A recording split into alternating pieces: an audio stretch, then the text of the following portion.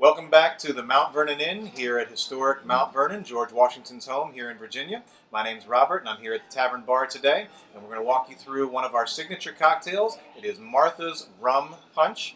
If you come in a little bit closer, I'll be able to show you how to make this one for your next event.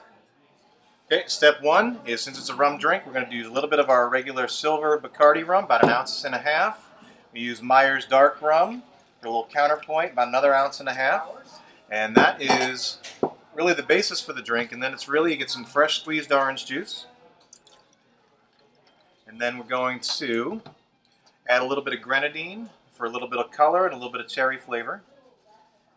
And that's essentially it. You can serve it just like that, but if you want the colors to gel together, I recommend you get yourself a little dump glass here, toss it right back in, and then we've got ourselves a little wedge of orange and a little bit of cherry. People ask all the time, would Mrs. Washington have served this at Mount Vernon? The answer is very likely not, although she did very much appreciate drinks and food that was crafted well and conceived well and executed well. And my hope is that you'll come down to Mount Vernon Inn and find out that we do all those things in spades. And this again is Martha's Rum Punch.